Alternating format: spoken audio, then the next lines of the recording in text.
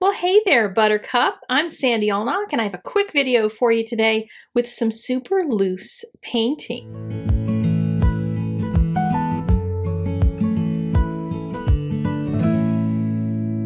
I'm using Honeybee's stamp set that has a couple different sentiments that go with the Buttercup word, of course, and I've stamped them with some VersaFine Onyx black ink onto some cold press watercolor paper. And I'm taking my Daniel Smith watercolors. You can probably do this with any watercolors. This technique is so simple, it really doesn't matter. I showed you before how to wet the whole paper and do this, but you can also just start putting colors on. I'm going to fill the whole thing mostly with paint. And I shouldn't say fill mostly. I'm either filling it or I'm not filling it. Yeah, Sandy, put your words together in the right order. Anyway, I wanted to do a full background on this one. I did one recently with poppies, and I only let the color spill out of the poppies a little bit. And I know some people got scared by that because they didn't know how far to go and how much splooging to do. So here I'm just splooging a lot.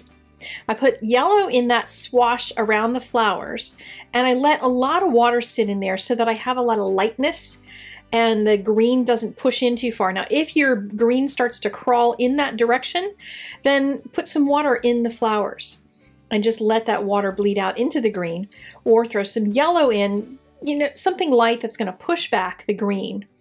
And you can dab some off as well if you've got a paper towel or something and you need to remove some color, but keep the green to the outside, keep a swoosh of that yellow and very, very light color.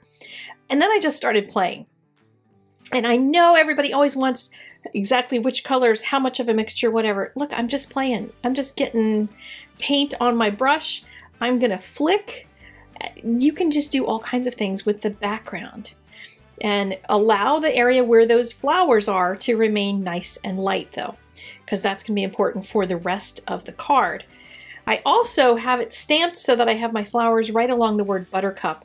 And I wasn't sure what I was going to do at the bottom. I was originally thinking I might put a big bow down there or something, big ribbon, and ended up not doing that, as you saw in the preview of the card. Be careful about things like this where the paint is spilling over the edge. If you have your paper that's either taped down or anything, a lot of times the paint will congeal around the outside edges and you get like a weird edge.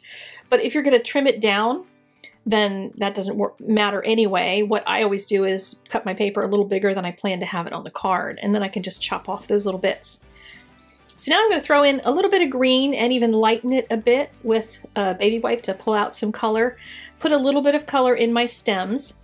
And I particularly like the way I stamped this one flower here coming off of the bee. I've just masked off the part of the bee so that the flower's kind of coming out of the word Buttercup.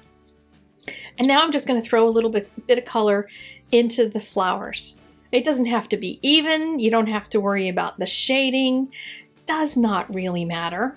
And I'm using some yellow, lemon yellow in combination with some permanent yellow deep, just to add a little fun and interest to it. But you can use any yellow you want because they're yellow Buttercup flowers. So just have some relaxing fun and let the paint move around and let it do what it wants. When you've got this nice dry paper, you can do hard edges and soft edges. You can spray it some more. If you're getting too much hard edges, you can dab, just have fun with it. But the background, the fact that there's just this crazy wild background full of color means you've got lots of room to play. It doesn't matter a whole lot if everything's perfect, if your painting is exactly inside the lines or not. Now I'm using my number 8 brush here. You can use your number 12 for the background and then switch to your number 8 for the flowers themselves. And both of them will work with doing the splattering. And what I just do is tap it on my finger. As you can see, I just fill the brush with as much paint as the brush will hold, and then I can just tap it and make sure there is no project off screen when you're doing this, because I have some projects that now have yellow blobs on them and green blobs because I made a little mess. There you go.